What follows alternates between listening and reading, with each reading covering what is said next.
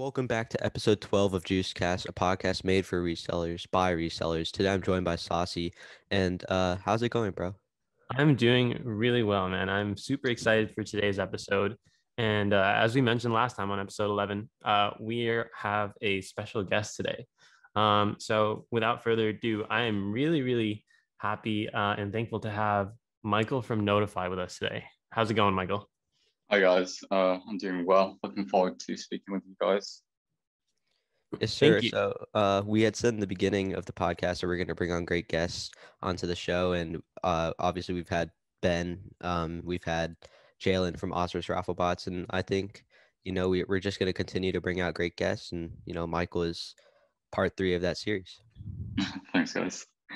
All right. So just to sort of get us started today, for everyone who's listening right now, what we'd like from you, Michael, is just tell us a little about your journey and how you've built such a great reputation, business model, everything, all that within our industry today. Okay, so very briefly, I started reselling maybe about 5 years ago. I wasn't really aware of bots. I was reselling in London at the time, just going to in-store releases and stuff. I found out about bots about 2017. Got really into botting 2018. I wasn't really satisfied with the code groups that I was a part of at the time, so I decided to make my own. And we've always had a very customer-driven business, so I think that's one of the main things that's allowed us to become so successful in this niche industry. That's really cool. Yeah. So you mentioned reselling. Were you always reselling like the specific goods that we focus on, like sneakers and apparel and stuff like that? Or did you also start off with other commodities too? Yeah, so I just started off with sneakers and Supreme, really. I'd say Supreme is one of like the main things that really interested me at the beginning. Mm-hmm. And so, I think the biggest thing that we all learn as entrepreneurs is like the best way to come up with a really successful idea is to find something that you're lacking in your life, right? And you mentioned in your earlier days, you couldn't find proper cook groups that offer the services that you were looking for. And that's how it translated into you offering the services. So when you say that, they weren't up to par or, they didn't give you what you were looking for, what were those things in particular, if you don't mind me asking? Yeah, for sure. So I don't really mean it in a derogatory manner. It's more that the cook groups that I had found at the beginning, and I tried quite a few out when I was still starting off botting, maybe about 6 different cook groups, and I found that most of them catered towards the advanced reseller, the person who already knows what they're doing. But there's always that level of assumed knowledge. Whereas when I made Notify, I wanted to support people across the entire reselling journey, which means providing the information that could theoretically take someone from zero knowledge to being, the type of reseller where they are moving hundreds of pairs a release. They have their own business setup and everything right from that beginner stage. Whereas the other cook groups, as I said, seem to be more focusing on the people who were already nearing that advanced level. Okay, so kind of just, providing like knowledge you're not going to find anywhere else type of thing as well. Yeah, so kind of like going in with the assumption that members do not have any base knowledge, so that we are supporting people like at every stage of the journey.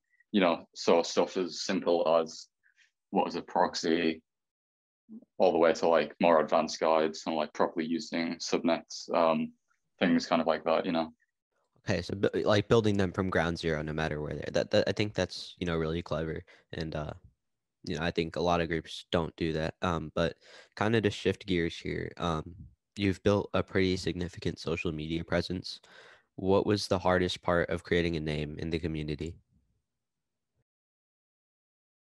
So I think the hardest part is kind of like when you're starting, you kind of want to interact with a lot of people, but when you kind of a no name, as I was, not that there's anything wrong with that. Obviously, everyone's got to start somewhere.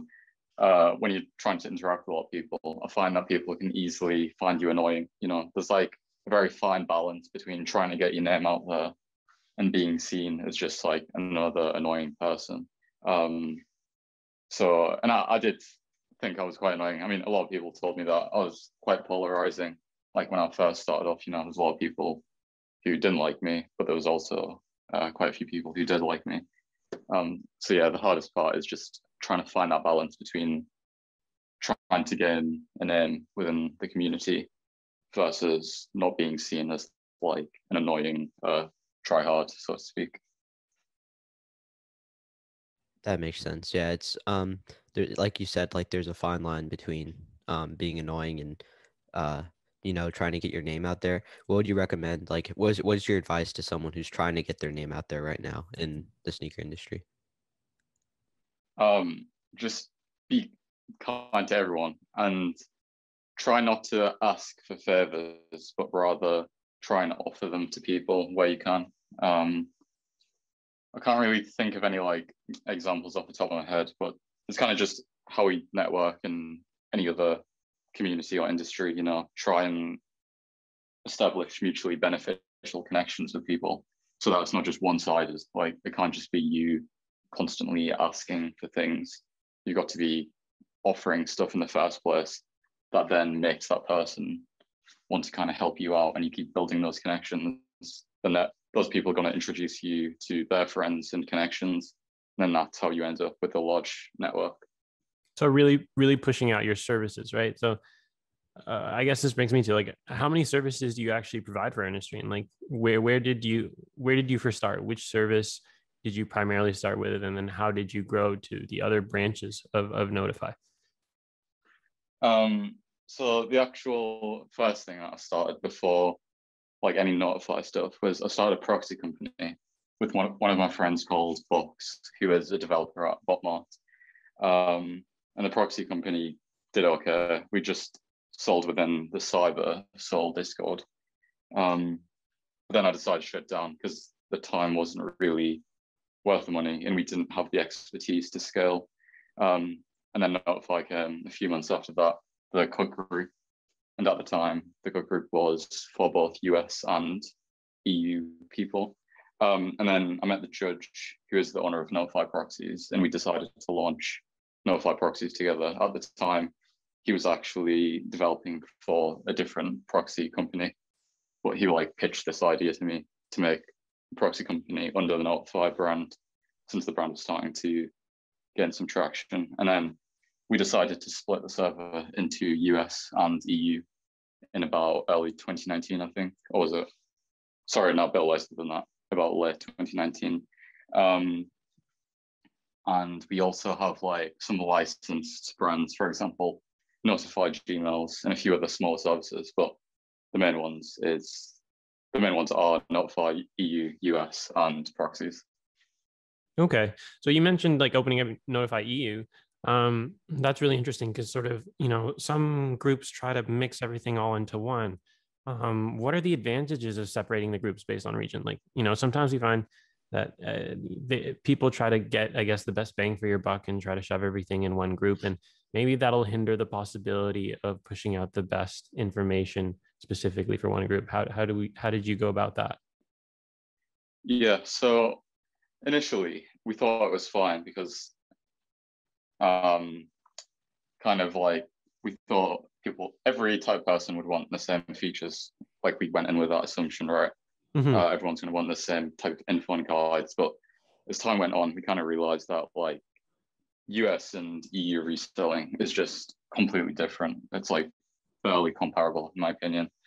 They have very different needs. I feel EU is a lot more monitor focused, whereas US is a lot more information focused. Yeah. So to like better serve each customer's needs and have the staff in place in both servers, being able to just focus on either specific US stuff or Canadian stuff or European stuff, we just found it was better to have completely distinct servers. Okay. Yeah. So, and the one thing I wanted to add on to that was what we mostly tend to find in our industry is a lot of services that are specifically very niche are always out of stock, right? And the thing is, most users, we find out whether maybe bots, cook groups, even proxies now. And there's like invite only proxies, right? And so users need to access these things via restock or group buys or whatever it may be. Why do you, like, from your experience, why is it that owners try to keep their services or groups unavailable to the general public? And what are the sort of the benefits of that and disadvantages as well? Yeah, for sure. So from an outside perspective, a lot of people seem to think that the reason all these products are kept out of stock purposefully is just it's called hunger marketing. It's where you make people want something because they can't have They it. don't have it. Yeah. And that is like obviously going to play a certain role. But the main thing is kind of just if Notify was always in stock, for example, or we just let anyone join, we feel the service quality would degrade a lot. And while things like information is still, like it doesn't matter how many members there are if we're pushing out information because it's the same quality. Whereas the stuff like, for example, we do one-on-one support where members can voice call with a staff member and just ask any questions or get set of advice. To manage the capacity of that for like hundreds or thousands of people, like hundreds of thousands more people, would just be very hard to maintain, and that would degrade the quality. And we feel it'd just be kind of like a complete. I mean, I have nothing against groups that do go the other way, but I just think for our focus, it's quite hard to scale because we try and make sure every staff member has the level of knowledge that we desire. To linking back to what I said earlier, to fully support people at every stage of their reselling career. Mm-hmm. So that's really interesting because that really speaks levels to sort of, I guess, your customer experience, right? I think sometimes we find that services will look to just sort of get as many users as they can in order to get a good flow of income, and obviously maybe better the services they have, but maybe that finding that healthy balance is what you really need, right? So I guess what I also wanted to ask was, how far do you plan on taking these services that you provide? Like, do you have any more plans to expand? I know that you've done already a significant amount of several different branches under your umbrella now, but is there any other future plans for Michael and for Notify? So right now I'm just trying to, before I launch anything else, I'm trying to maximize the quality of US and EU. So recently, especially in the past 2 months, I've been calling a lot of our members, maybe in groups of 4 or 5, like focus groups, and just been getting their advice and opinions on different aspects of Notify, what they want to see changed or improved. And we've been acting on that feedback very quickly. So that's my main focus right now. But once we're more content with that side of things, we do want to launch a Chinese version of Notify. We've had a lot of Mandarin speakers request that because they do want to get the quality that US and EU groups offer, but they may not speak English or be fluent in it, or they may just prefer Mandarin in general. So that is something that we want to do hopefully by the end of this year.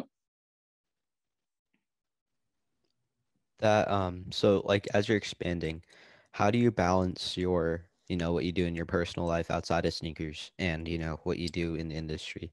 What's the secret sauce to balancing all that? Yeah, so outside of all of this business kind of stuff, I am studying at university and I have an internship, a 1-year internship starting in July.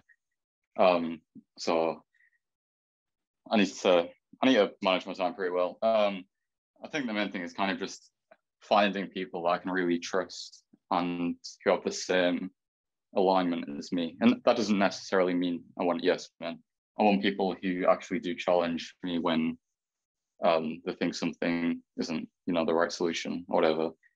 And I think I've been quite lucky to have like a really great staff team, so that if I don't have the time to handle something, there's at least 5, 10, 20 people that I can 100% trust to do that task to the level of quality that I'd expect. So really, I think for people who I guess it's quite obvious really, to like run a successful business, you need people that you can delegate to without sacrificing any quality. That makes sense. And like, how do you go about of finding these people? Is it through social media? Is it through people that you already know? Is it through mutual friends? So I'd say about half of our staff team were actually once Notify members. So we'll just kind of spot people who are always helping, because we have a few channels where the focus is for members to help other members if they don't want to talk directly to staff, because sometimes members don't want to like open a ticket if it's just, you know, like a 30-second question or something. So we kind of see who has like that level of knowledge that we want and that kindness that, you know, fosters that nice community environment. And then we'll message them, see if they'd be interested in stuff. We'll try and point out a few areas that they could improve on. We'll assign them some other stuff to help them improve on that areas. For example, if someone's not that knowledgeable with proxies, then I might schedule some calls with the judge, the owner of Notify proxies, for him to kind of teach, I guess even train that member on proxy knowledge before they become a full staff member. And then otherwise, it's kind of just like referrals from current staff. Like, for example, they'll know someone who is also very knowledgeable that wants to work for Notify, or it'll just be through the application form on our Twitter. Oh, okay. So one question I'm kind of interested in is you started off how long ago? 2 years ago, right? With Notify. So that was August 2018. Okay, so that was so 3 years ago almost. We're almost at Yeah. 3 years. How would you say how much time and effort would you say you put in this 3 years, like compared to possibly like, you know, executive job at, you know, a big company? Compared to that, how much would you say you put in? That's a really interesting question. So I haven't had any like real world experience, and perhaps like, for example, someone working at a large company is probably going to be dealing with maybe more complex challenges and stuff. So I won't deny that. As for time, I'd say at the beginning, I was working like an unhealthy amount of hours, maybe like 12 hours, because I had like a bad mindset at the beginning. I kind of thought that like I should do everything or else I might be losing quality. That's before I realized like there is a lot of people out there who have the same alignment as me, who want Notify to be as great as I want it to be. So yeah, over time, as I like developed that mindset, I started spending like less time simply just because I didn't really need to. But I'd say the effort is actually higher now, even with the less time, because the problems that we're trying to solve now are just more complex. You know, like when I was spending those 12 hours a day, a lot of it was kind of just like menial tasks, stuff that didn't involve like solving like hard challenges, very like reactive. But now most of what I'm doing is kind of proactive, like having plans for the next 1 year, 2 years, and also the competition, like trying to stay ahead of competition, because when we first started the group, like competition was very scarce, you know, but now there is like a lot of good cook groups out there, a lot of great cook groups that we have to try and constantly stay on top of. Okay, yeah. So I actually wanted to rewind a little and steer back. You mentioned that, you know, you will be sort of pursuing a new internship maybe in the next couple months or so, something like that. Yeah. If you don't mind me asking, maybe, you know, we can get our listeners to get a little more insight into sort of who Michael is. What sort of internship is that, or what do you plan on doing? Yeah, so the internship is called the role is called business development. Okay. Wow. And the company is, it's a Fortune 500 technology company. You'll be working as sort of like a business development associate, right? And I guess like learning through that process for the next couple of months with that company. Yeah, exactly. Okay. Yeah, that's really cool. Actually, I'm doing something similar to that right now, in the summertime. And it's been, I mean, I just started about a week ago, and it's been a great experience so far. So, good luck on that. I think I'm assuming you're really looking to take that and hopefully bring back some valuable information into your own companies as well, right? Yeah, thank you. The main thing is just that I just want to learn as much as possible. I'm Mm-hmm. going to take as many tasks as I can. I ask for extra work where possible, try Mm-hmm. and see different areas of the company and see what I can kind of bring back to improve my own skills, my own skill set that will help me improve Notify at the end of the day. Mm-hmm. And so you're a student as well? Yeah. Mm-hmm. Nice. Well, so earlier we talked about networking, right? And sort of the importance of pushing out your services, as you'd say. So your groups have managed to secure some really big name partners. Tell us a little about that process of networking and getting other companies to listen. Yeah, so a lot of it just goes back to like one of the first points I made, which is kind of just being nice to people and always seeking to make mutually beneficial connections. But I think another thing is, I need to be careful how I phrase this, but like I find a lot of people in sneaker Twitter or just the sneaker community in general, Mm-hmm. or maybe even just the world in general, when they believe that people don't have any value to bring them, or they see them as lesser or whatever, then I find that people are like quite rude, or they'll just ignore people who they believe Mm-hmm. can't provide them value. Whereas I try not to like ever ignore people, even if it's someone who's just like fresh in the community or they've been here for 10 years, I'll try and treat them with the same level of kindness. And I find that has paid many dividends because, like there'll be people who, okay, I've got an example. Are you familiar with live proxies? Mm-hmm.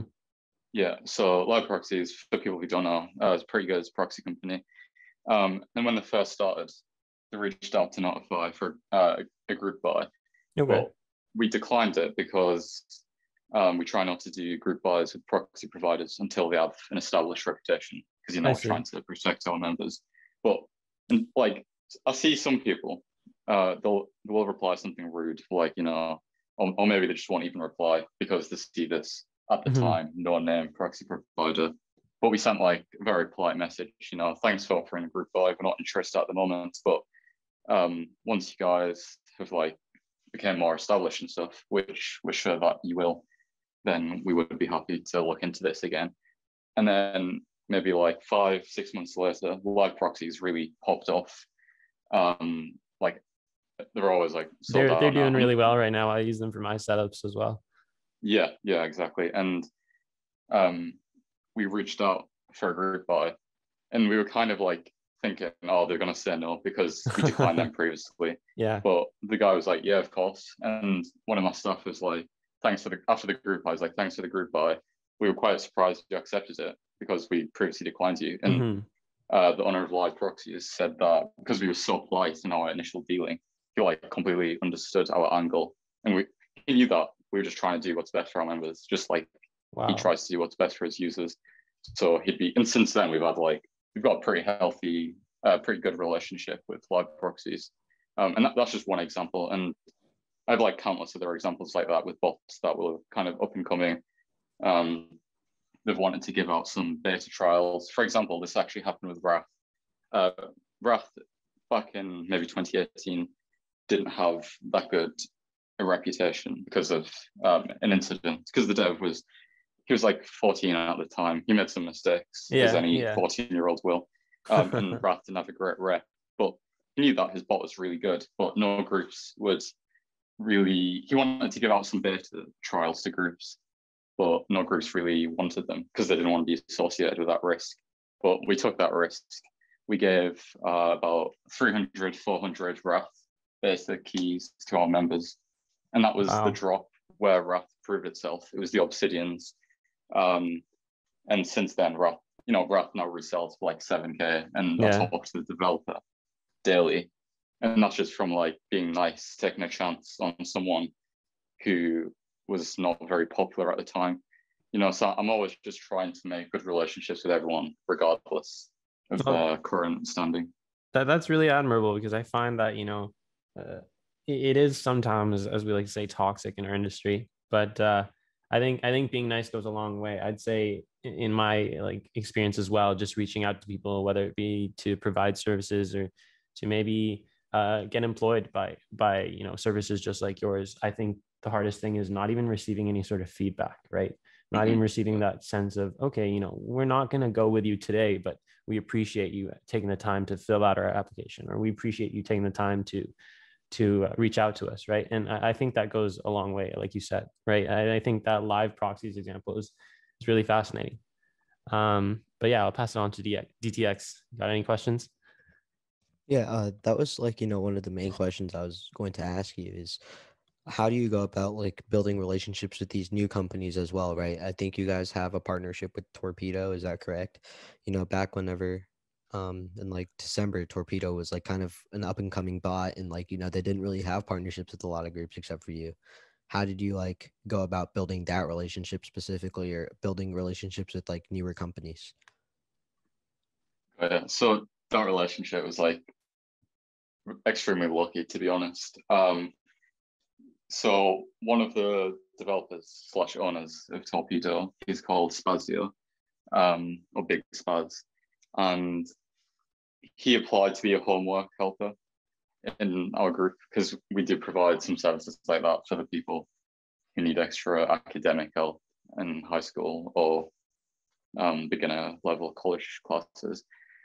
And me and Spazio just spoke quite a bit just as like friends. And then he told me like about a month or two later that he was making a bot with his friends and he'd love to give some trials out to Notify. And it's kind of like the same thing with Wrath, like people are kind of hesitant about beta bots. And I do understand why. There is a lot of like scams going around. But we took that chance, and we realized like this bot is actually has a lot of potential. And it did like end up reaching its potential. And yeah, so we just got in early, really. It's kind of just taking risks and, always being kind to people. Like how me and Spazio were good friends before I even knew he was like making a bot or anything. That makes sense. So, kind of like, to shift gears again is I had a question regarding like, do you have any tips for others who might be looking to get into what you do, and how would they, start, assuming they're at ground zero? So you're talking about like trying to get partnerships? Yeah, trying to get partnerships, trying to get their name out there, trying to, start a company, all that. Yeah. So it all just comes back down to, I know I've said it a few times, but it all comes down to truly just being kind to people, and making those like connections. And just to address something I've been seeing a lot of tweets about lately with regards to connections.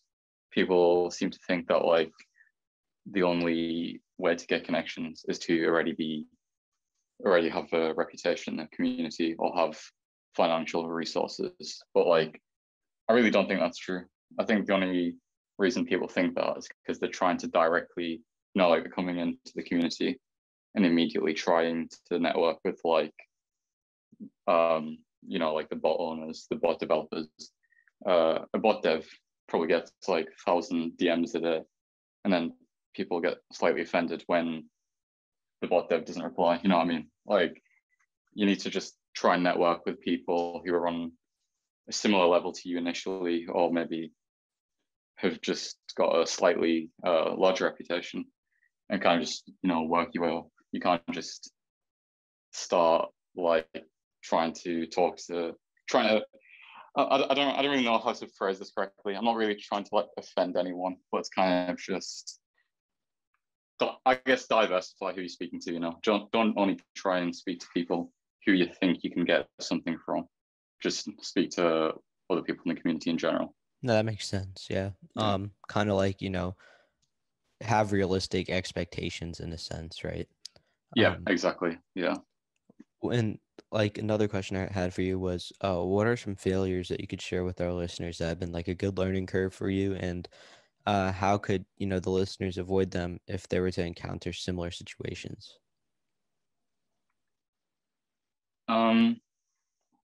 That's a good question, but it's a hard one. Yeah, so I'd say at the start of our European server, we just tried to like copy the success of the US server with only minor modifications. And we had kind of like I guess arrogant would be a good word, would be an honest word for it. It's kind of, we thought like, because this was successful in the US, it must be successful in Europe as long as we change like a few things. But the truth is that in general, in my opinion, EU users have just like completely different needs to US users. So I guess if I were to like redo that, if I were to go back in time, I would have really considered user feedback right from the beginning, and like not taken past success as an indicator of future success, if that makes sense. Like not had this viewpoint that just because we were successful with our US users, that doesn't necessarily mean we're going to be we're going to have the same level of success with our EU users. But we did adapt to that, I'd say, by just the thing I said earlier, just speaking to the members a lot, getting feedback and acting on it wherever possible. That makes sense. Well, I think that's really good advice, and I think that's, kind of a perfect place to put it end to this interview / episode.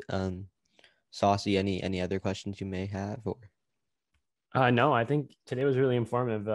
We really got to learn who Michael is, what you do from a day-to-day basis, and sort of how you've started from nowhere and gone into where you are today, which is really amazing. So, I think I'd just like to extend our gratitude as co-host of JuicedCast to say thank you for joining us today, Michael. Oh, thank you guys. It was really good talking to you guys. I was saying likewise. It was, really good having this conversation with you and kind of getting a different perspective from something, I haven't really, learned too much about. Absolutely. Yeah. Sure. And you know what? Hopefully we can have you back on our episode for another time and maybe get to know a little bit more and get an update on where you are later on. Yeah, I'll be down for that. Huge shout out to Michael for coming on the podcast. His socials are linked in the description below, as well as mine and Saucy's. Make sure if you have any questions for the next podcast to tweet them at us or leave them in the comments below, as we'll answer them in the next episode. Yeah, that's all. Perfect. Until next time, guys. Peace.